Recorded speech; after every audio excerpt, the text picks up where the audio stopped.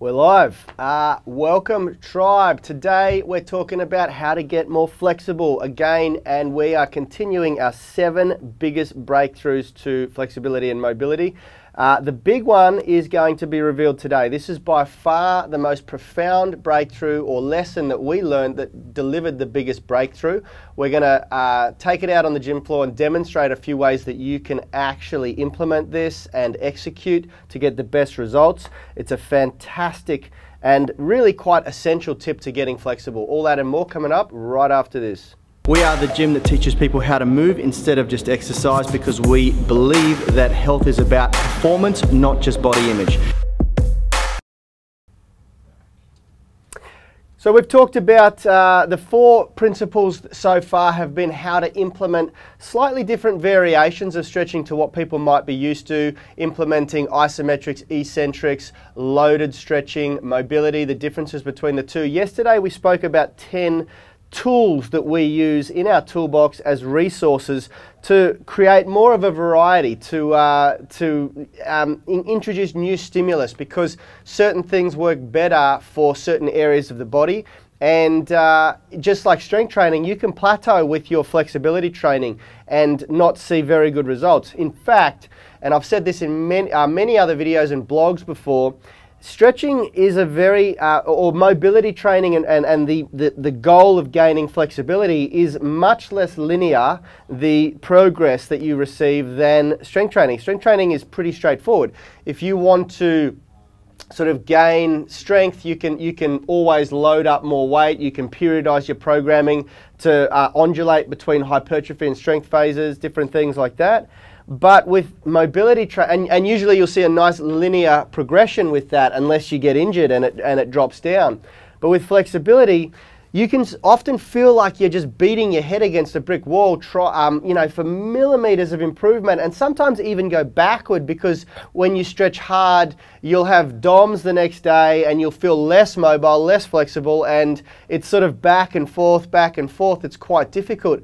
And often you'll go for months at a time without seeing much progress at all, and then have huge improvements almost overnight, where the body, as I've said over and over again, breaks down an inhibitor in an area like a joint, and you just sort of go, oh wow, I can go there now. I've found that I've stretched for periods of time really hard, worked on mobility and flexibility drills for months at a time, and then seen huge increases after I've taken like a week off or something like that. So I think it's harder to work for flexibility than it is for strength. The biggest breakthrough that we've had to date was the point where we decided, okay, enough's enough. We are injuring ourselves, or we're feeling like we've hit a glass ceiling with our movement progression. We have to up our flexibility game, and we started to treat stretching as a workout. So it wasn't anymore just something we did if we had time. It wasn't anymore something we did when we were warming up or cooling down from our real workout, which was strength training.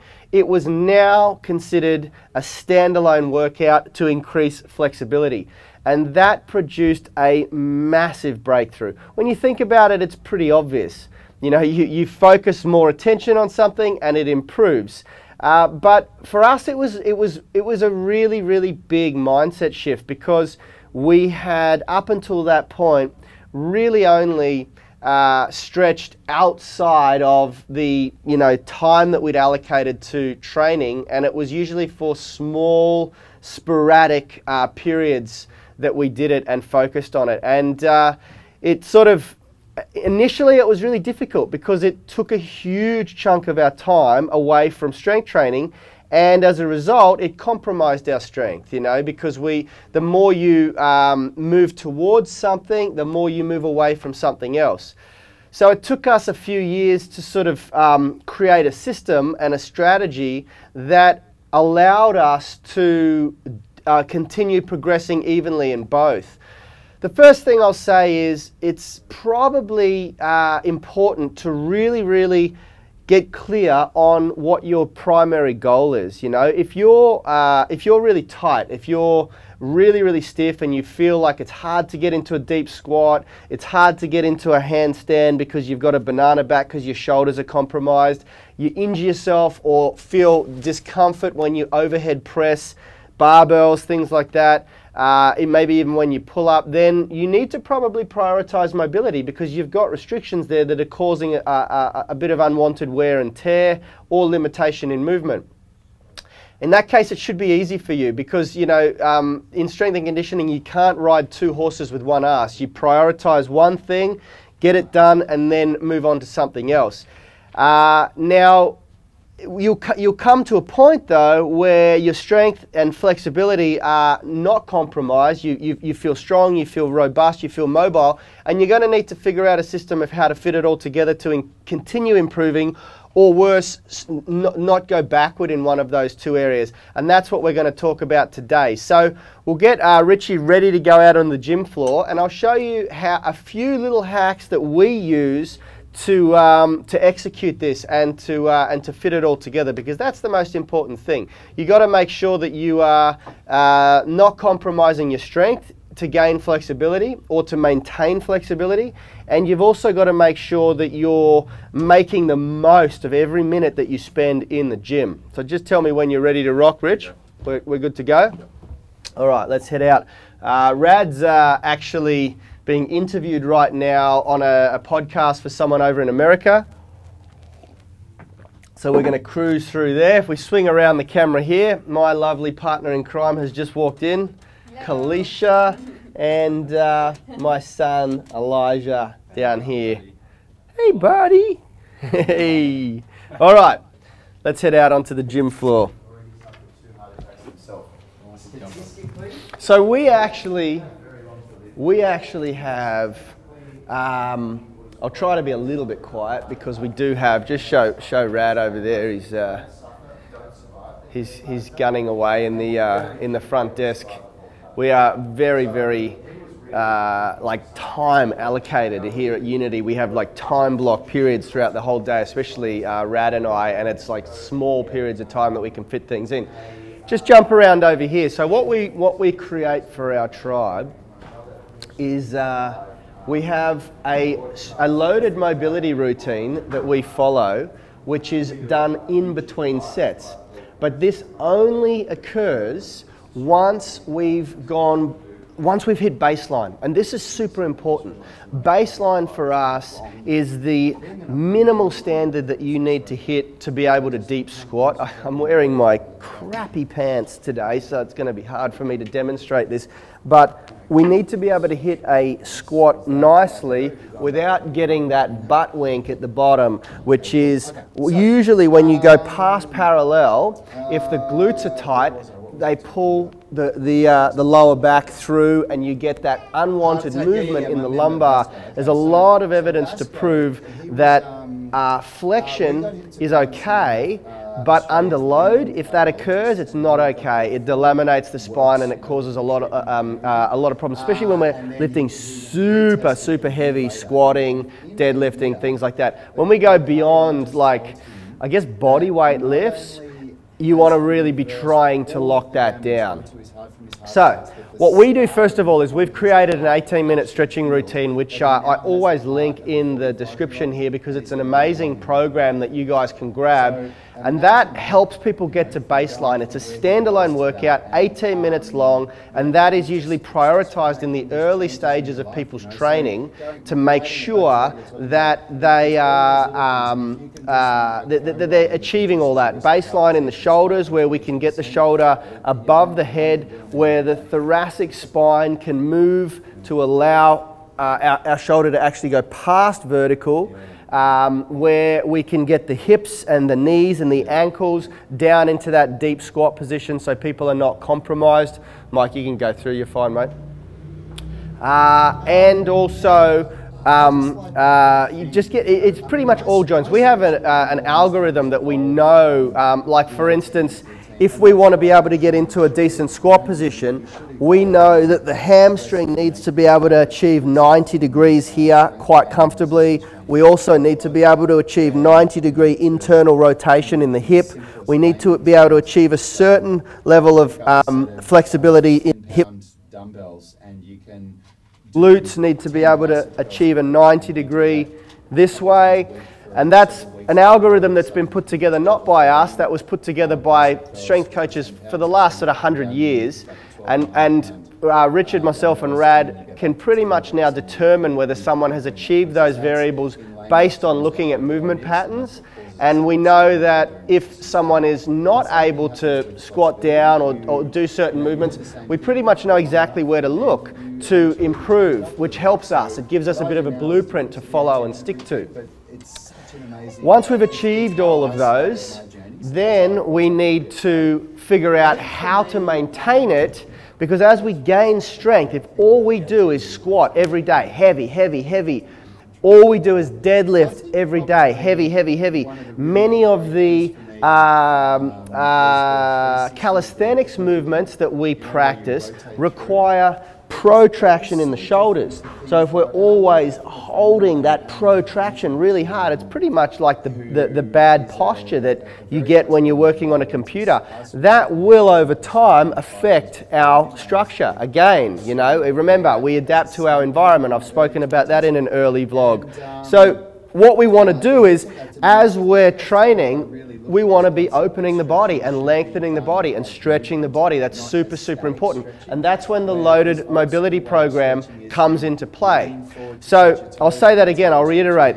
First of all, we want to prioritize getting to baseline. And as I said in the studio before, guys, if you are compromised, if you cannot, how can I demonstrate this? There is also a real need for, in my opinion, if you cannot squat deep with a barbell above your head like this, then your shoulders are compromised or your structures are compromised. If you can't behind the head press with no restriction, then your shoulders are compromised. There's something going on there, posturally or environmentally adapted. You will have the shoulder not sitting optimally, and when you start to load up, I mean, this is light, this is only a 20-kilo bar, but it's going to cause problems. If you try to hand balance, you're going to end up banana backing or really stressing the shoulder, and quite frankly, you shouldn't be upside down. If you can't do this with a barbell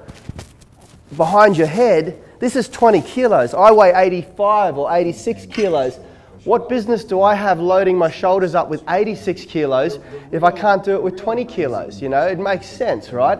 So our priority is absolutely, if you feel like your structures are compromised, if you can't demonstrate this stuff, if you can't sit comfortably in a squat, we have a squat challenge for our tribe where they've got to do 30 minutes of squatting like this every day.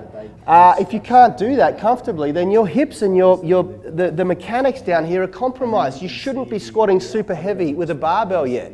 It's just, all you're going to do is create wear and tear in the joints, and your training life and your health will be compromised over time because of that, you know. So focus on flexibility when you first come to the gym. Get yourself to that baseline. Get a workout like the 18-minute routine that you can do every day, and then over a 3 to 6 month period, you'll hit all those baselines and you'll be able to do all these lifts uncompromised. Once you've achieved that level, we move to loaded flexibility. And it's very important to understand that when we're doing loaded flexibility, we do not stretch the working muscle. So let's say hypothetically, I'm doing a bench press, and it's a bench press day. So I'm doing my bench press during my working sets. We don't want to stretch anything to do with the shoulder or chest. And most likely, if you're doing a bench press day, the majority of strength programming will have you doing agonist-antagonist movements. Not always, but most of the time, meaning that you may be grouping this with a bent over row or a seated row or something like that, depending on the style of training that you do. Then you don't want to do anything that's stretching the back because you'll be compromising the strength. You're asking your body to do two totally different things in the same workout, which usually doesn't work very well, okay? But what we can do is we can focus on stretching the lower extremities. So during our pressing movements here, we will group that with a loaded hamstring stretch, where we're doing what's called a single leg good morning. I'm using my body weight to stretch my hamstring. Does that make sense? Then we can do it, we could also group it with a loaded glute stretch, where we do what's called the active pigeon, where we're loading that hip using my body weight.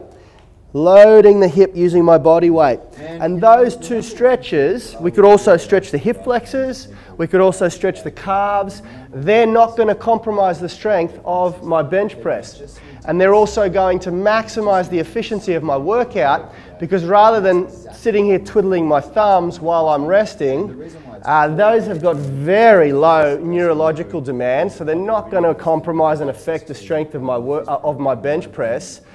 If they do, it's so minimal, and if you weigh up the gain versus the drop in recovery that you might get, the gain is far superior, so you would definitely say that it's worthwhile doing it. So that's really the big take home. Once you hit baseline in your flexibility, once you can squat without restriction, once you can overhead press without restriction, you can internally rotate the hips, shoulders without restriction, then you've got to fit it all together in a workout that's going to maximize time, so that you make sure that you either maintain and also keep gaining mobility and flexibility.